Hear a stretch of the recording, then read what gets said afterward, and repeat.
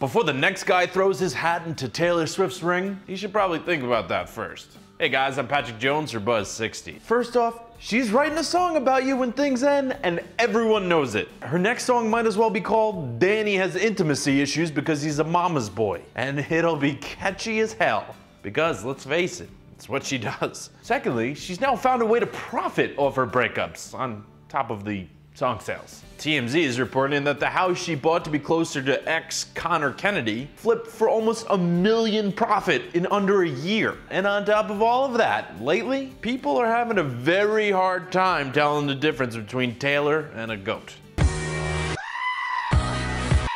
Buzz60, now you know, pass it on.